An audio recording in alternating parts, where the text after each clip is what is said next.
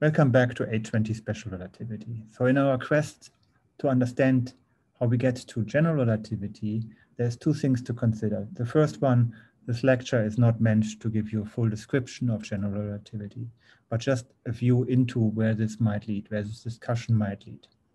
So in this quest, we can understand the theory of general relativity as a theory on how to patch together the different reference frames, which are each can be described in special relativity, so in the framework we discussed up to now, and is valid in short intervals in space-time. Consequences of general relativity are that space-time is curved, so we have modified geometries. And we learn that because of gravitational effects, matter curves space-time. As a consequence of that, there must be modification of gravity based on matter distributions. And so there must also be gravitational waves, gravitational lenses which bend light, black holes, and there's cosmological predictions coming out of general relativity. So let's have a discussion first. What does it mean to have a changed or modified geometry? What could that mean? So you're all used to Euclidean geometry, where when you draw a triangle, you add up all the angles to 180 degrees. If you draw two parallel lines, they never cross. They also don't diverge. But if you have a modified geometry, for example, the geometry on a sphere, like on our globe, the angles do not add up to 180 degrees. They actually, the sum is larger than 180 degrees, and parallel lines will cross. We will call this kind of space positively curved. But you can have the opposite example, like on a saddle. So you can have other spaces and other curved spaces, and they can be negatively curved. In this example, if you add up all angles, you find they add up to less than 180 degrees. Parallel lines will not cross, but they will diverge. Okay, so masses change the geometry of space-time. We just talked about light bending. And because of the change in geometry, light will not go on a straight line anymore, but will bend around massive object. Space-time is curved.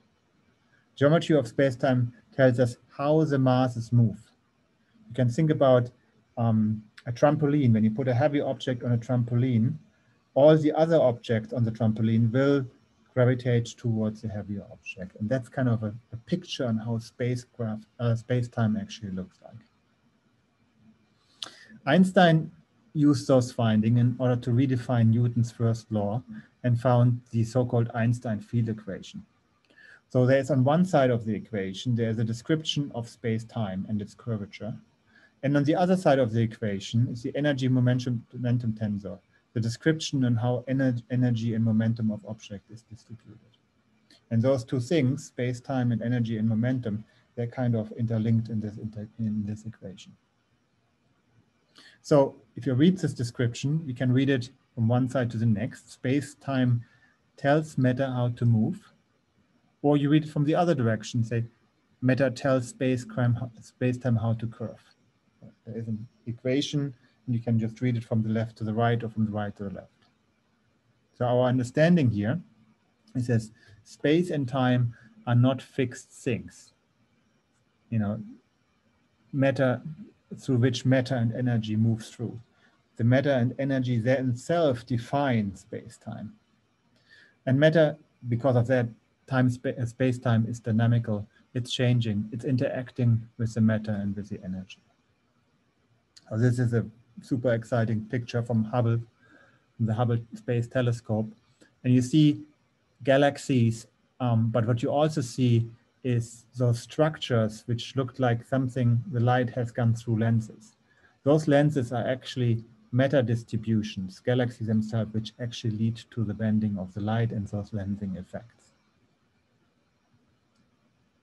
Okay, if you want to summarize general relativity, you can first say that space-time is curved and it follows the pseudo-Riemannian manifold with a specific metric. So we have seen the metric before, it's minus, plus, plus, plus. And the relationship between matter and curvature is given by the Einstein equation. And here I give you a slightly different form, where there is the dynamics again on one side and the energy momentum on the other side.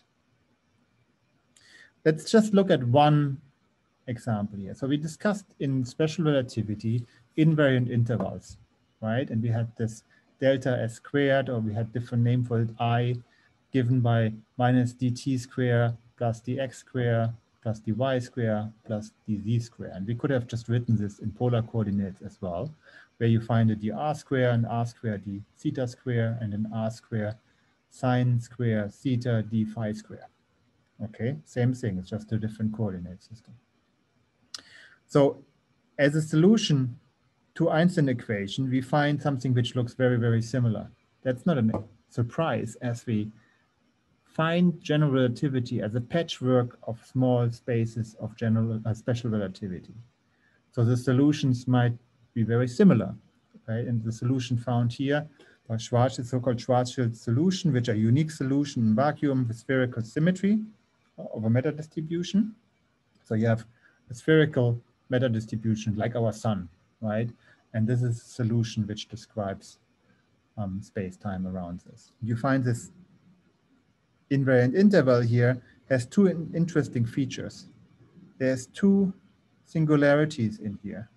So you find, this should be a -1. You find those two singularities. One is at r equals 0.